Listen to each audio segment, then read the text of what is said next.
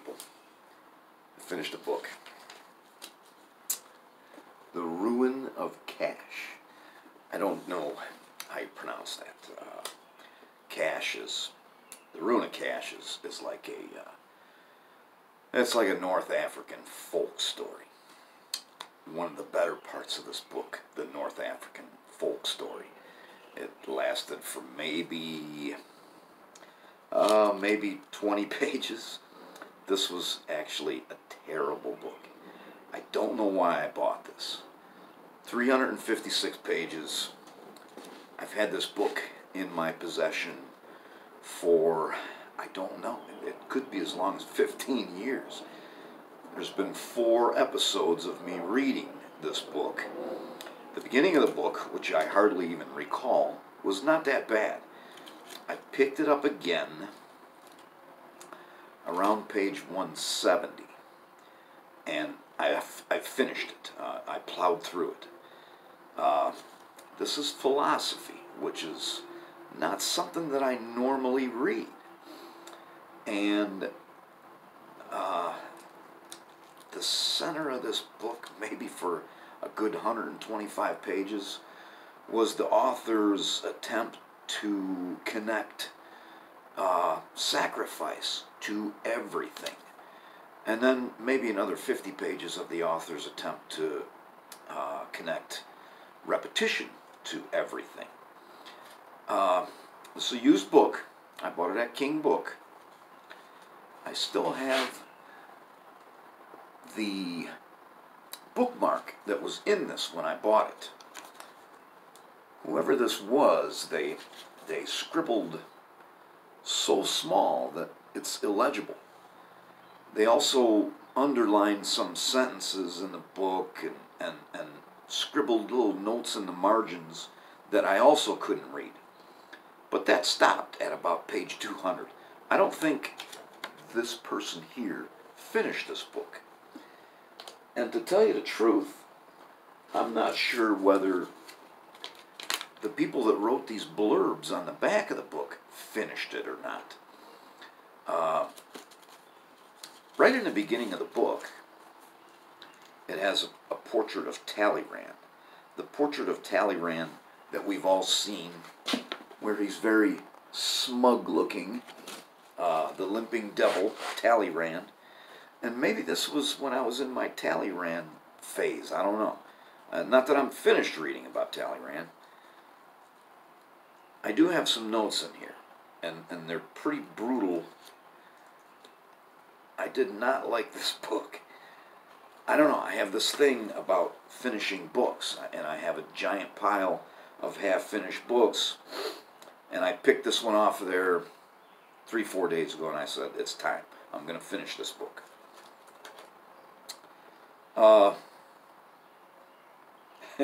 One of these notes here says, if I can finish this book, I can finish any book. And this author, I'm going to end up reading a couple of paragraphs. But the author talks about Sigmund Freud. And I've never read any Freud, but he has the nerve to accuse Freud of tortuous prose. And Freud must really have had some torturous prose for this guy to accuse him of that. Because I'm going to read a couple of paragraphs here, and you're going to see what I mean. This note here says I wanted to find the most ridiculous paragraph in this book, but really I could have just picked any page and read any paragraph, because they're all bad. Let me see if I can get through this one here. The commensurability of, it's like a check mark with a 2 underneath it.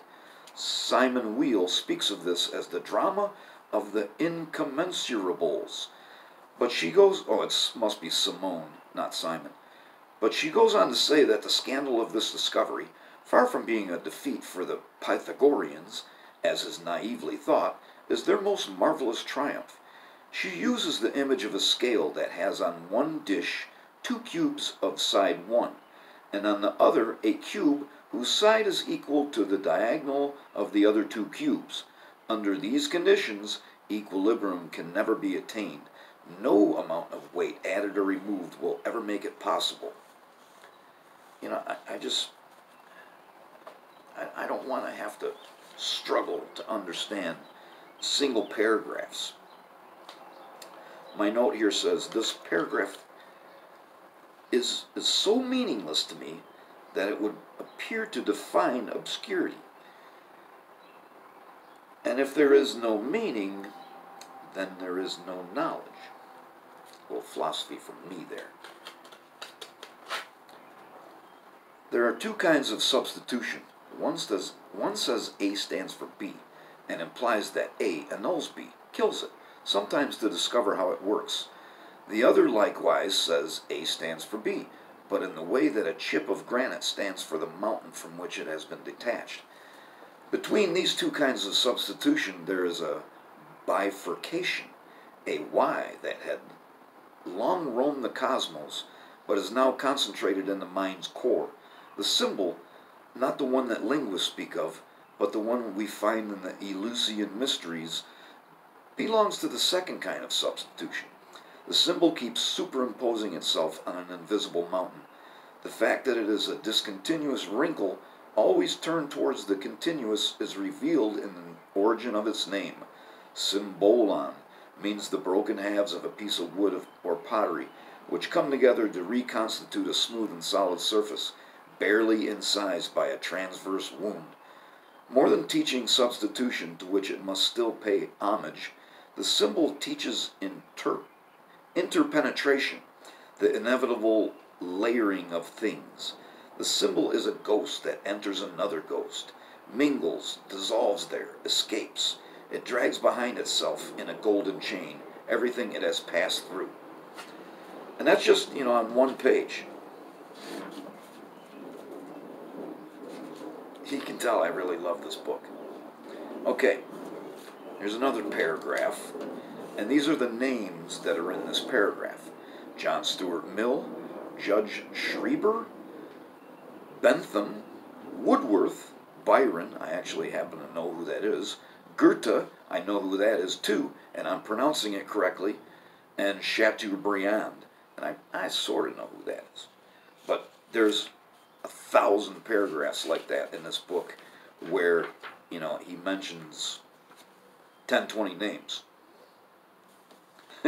My note here says, I'm sure finishing this book makes me a part of a very small group of people.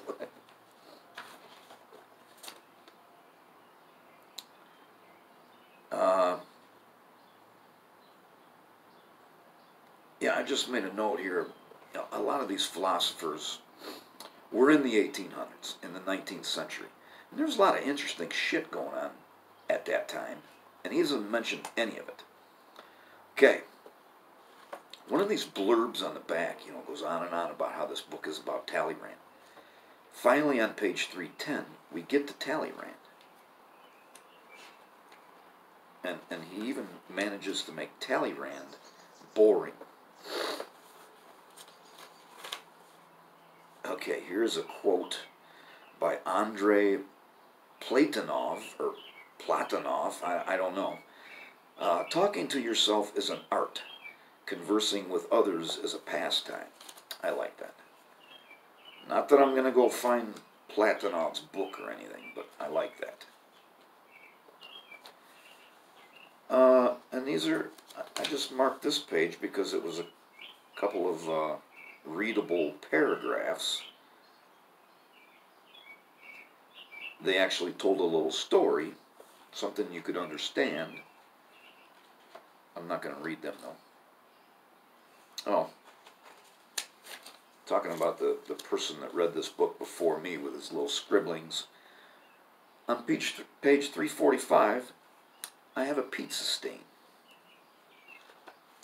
And that's it. The only other mark I put in here was at the very back.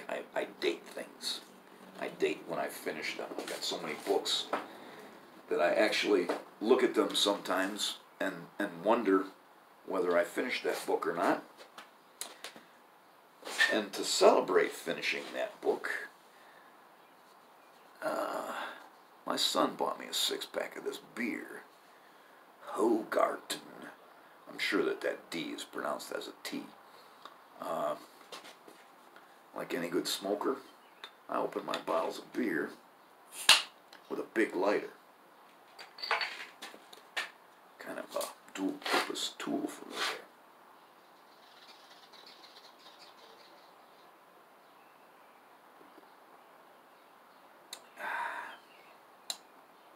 I like it.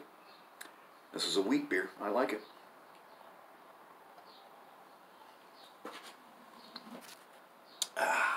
Thanks for watching.